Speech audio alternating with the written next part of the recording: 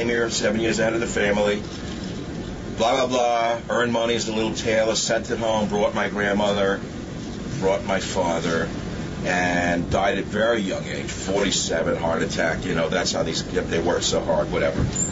Now, then my father died at 57. Never really made it big in the country. Had a little store, 12 blocks from here on Ludlow Street, an antique store. And I wrote about it in Train Tracks. It was all in that book. Owns this yacht. And I'm not here to boast. I'm just here to say it's the American dream. We have lived the American dream through extreme hard work. People don't know he works 24/7. My wife works 24/7. I shouldn't say it. Companies don't run themselves, as you know, whether it's Westwood One, Hachette, someone's running those companies. If salesmen aren't producing, they're fired, right? I heard silence go through here. I mean, if my son ran Westwood One, half of you wouldn't be here, for example. I'll be the bad guy tonight. He just fired half his staff in New York today. But anyway, the point is, we're living the dream. But what my grandfather fled and his great-grandfather fled was communism, Bolshevism, revolution. What do we have in America today? We have $27 million apartments on Jane Street. I took a bicycle ride today. I saw a building. It was a former nursing home, the painter told me. Red brick building, looked like a school. So I said, how much do these cost? Are they condos? He said, no, man, they're for billionaires. How much are they? He said, $25 million for these 2 floors, and they're putting $5 million into it. I said, what? He said, yes, that's what they're putting into this building. This is what's going on. We have 2 societies, right? 3 maybe? High, low. God knows where the middle class is going to end up. But we have people who would like to stop that. We have people who would like to end it. We have people who like to take it away, turn the city back, turn the country back. And the answer is somewhere in the middle, isn't it? Isn't it somewhere in the middle where everyone can dip their beaks, as the Godfather said, everyone can feed a little bit in our country? But we don't want Bolshevism. We don't want communism, do we? But we have the same forces that operated in Russia are now operating in the West. And that's what we have to be cognizant of. And that's what my show is about. It's not the extreme element of screw the poor, let them eat cake, let them eat peanuts. The issue is don't take from those who have worked so hard. Don't steal it from them, because without them there'd be nothing. We'd have one salami in the butcher store like they had in the Soviet Union. Remember what Russia was like when you were a kid? Many of you are over 50. Remember the images of the Soviet Union? People lining up around the block, one salami in the butcher store. Why? Why would the butcher invest in a piece of meat? Why would the farmer raise the cows if he couldn't sell it and make a profit? People don't even understand what the profit motive is. It's not all evil.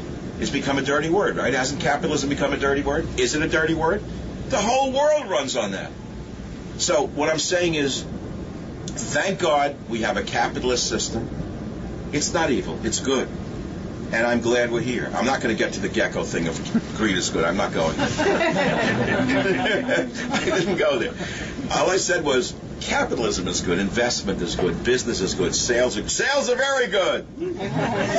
Ratings are even better. And I want to thank you all for taking time out on a sweaty August day. It was a last-minute thing.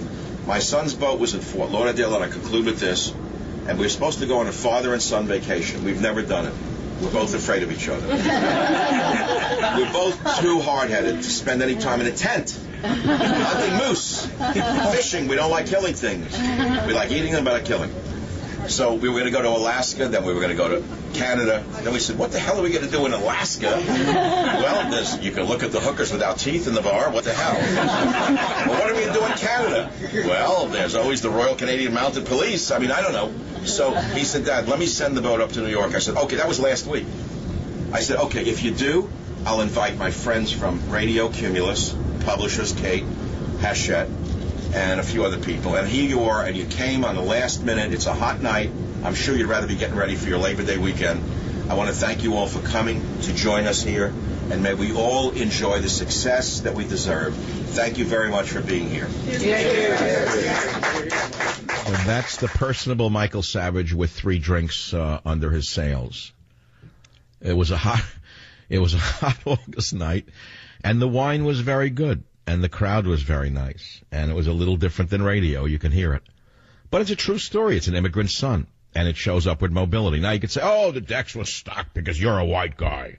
Hey, everyone opened the skids up for you. Well, it wouldn't be true if you thought that.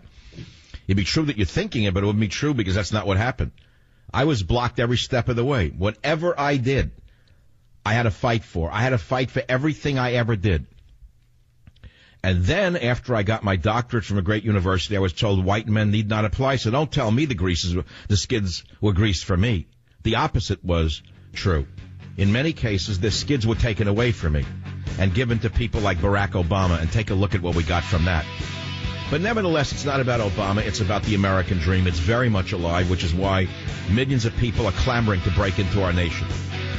Savage. Yourself a merry little Christmas. Let your heart be. You know what I really want to talk about? I want to talk about death and dying. Do you live with the idea of death and dying, or do you put it out of your mind?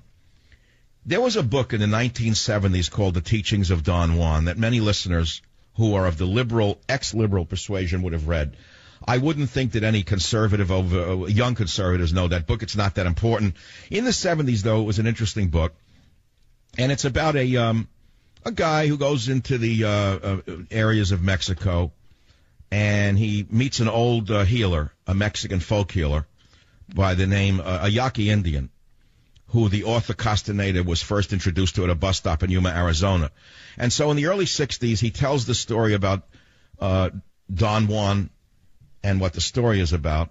But it was a big book about peyote, which I've never used, psychedelic mushrooms, datura and peyote, found in the Mexican deserts, which were allegedly used to reach states of non-ordinary reality in the teachings he conveyed to Carlos. When he goes into that other world, that dream world, he learns from this curandero that people from the third world, especially primitive people from the third world, live with death all the time. We in the world that we live in push it away.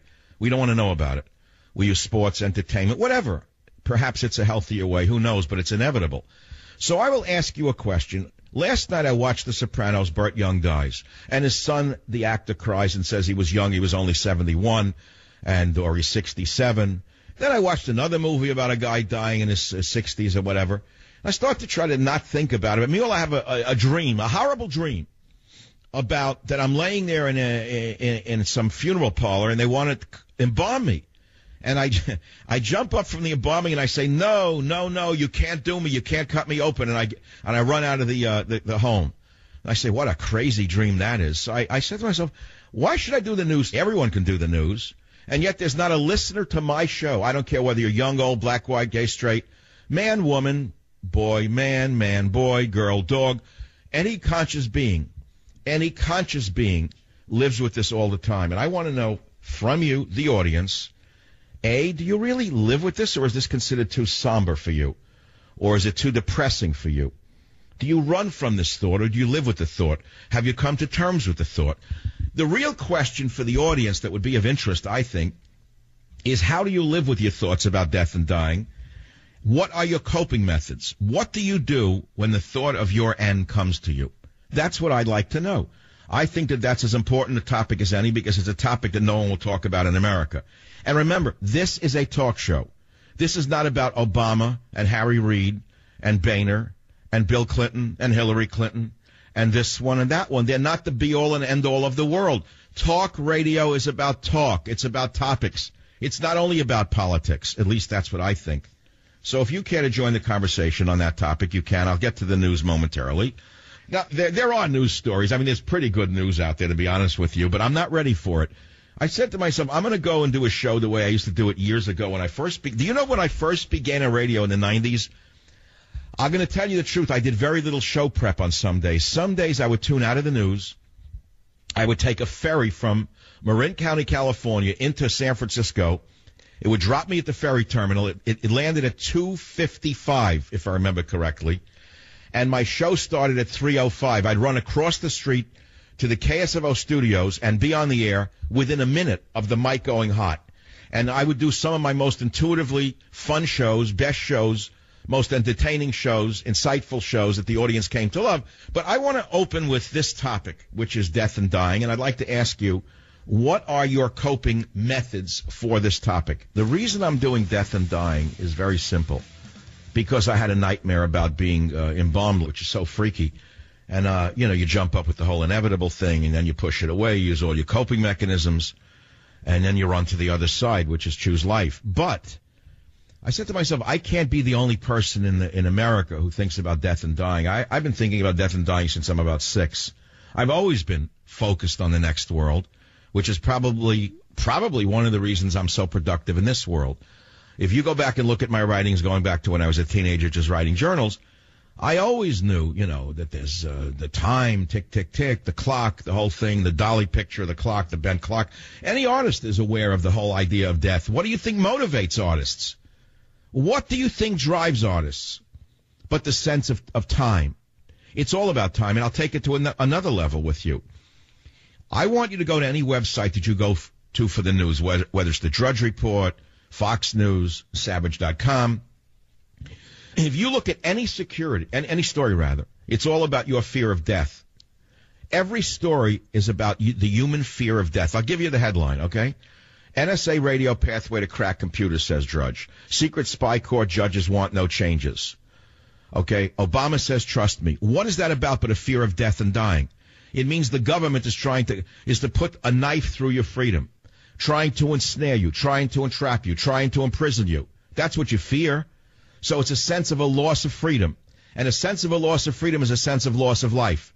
And a sense of a loss of life is a fear of the other side. And so that's why I asked you on the Savage Nation. I mean, look, I can do the news. I have the newspapers I'm going to get to today. I'm going to get to the newspapers, the New York Times and the San Francisco Chronicle, to show you the omega of news and what it's become. We don't have any alphas anymore in the newspaper business. But almost every story in the newspapers is about a fear of loss of freedom or a fear of loss of death in one way or the other. Whatever it is, look at it and analyze it. But I don't think it's morbid to talk about death and dying. It's part of the human experience, like talking about birth and living. I could talk about birth and living. But most of us are not that interested in birth and living. What we do is we run every day as fast as we can away from the topic that I am talking about. We run from it with alcohol. We run from it with marijuana. We run from it with cocaine. We run from it with virtually every drug on the planet. Man has been running from the fear of death since man has been on the planet. One of my graduate interests and degrees is a master's degree in anthropology, before I went on for another master's degree and then a PhD. I've always been interested in how other cultures view death and dying. And believe me, it's not the same as we view death and dying in this country. Most Americans walk around as though they're immortal. Most Americans talk as if they're immortal. Most Americans act as if they're immortal. And yet they know that they're not. Look at the women with the Botox and the surgery. Look at all of the surgery. What is that all about? What is all of this beauty treatment about? It's an attempt to control the aging process. And what about my obsession with food and vitamins? Well, obviously, it's because I didn't want to die at 40. I didn't want to die at 50. I wanted to make sure I could live as long as I could live healthfully. Okay, so that's what that's about. It makes sense to try to keep yourself looking as well and feeling as well as you can. But the inevitable is there around the corner. So what do? Well, some turn to religion. What do you think theology is about? And what do you think prayer is about? Is prayer not about eternal life in another world? Whether you be a Christian or a Jew, don't you believe that that's what your prayer is about? Every prayer, if you read every prayer, it's about the next life. And if you're not a Christian and you're not a Jew, if you're a Buddhist, is it not about reincarnation? Is it not about the many lives that you've lived and the many lives you will live? And about karma, how you act here is how you'll be placed there? So these are very big topics, and I think it's a fabulous topic. I think it goes outside the ken of the average talk radio show, which is where I want to go every day. What I have found in my anthropology years, living in third world places when they were really third world places, where there was no electricity, no television, no radios, in villages with straw mats, way back in the late 60s, collecting plants, medicinal plants. And I told a story once that I've had 5 or 6 near misses in my life, and nobody knows when the 7th one is coming or how many lives a cat has. But I remember in the Fiji Islands, I was coming back from a village where we had a Yangona ceremony all night, and something in me Everyone fell asleep, and I said to my guest, I have to leave, I have to leave, I have to leave. And he said, where are you going? It's in the middle of the night. I said, I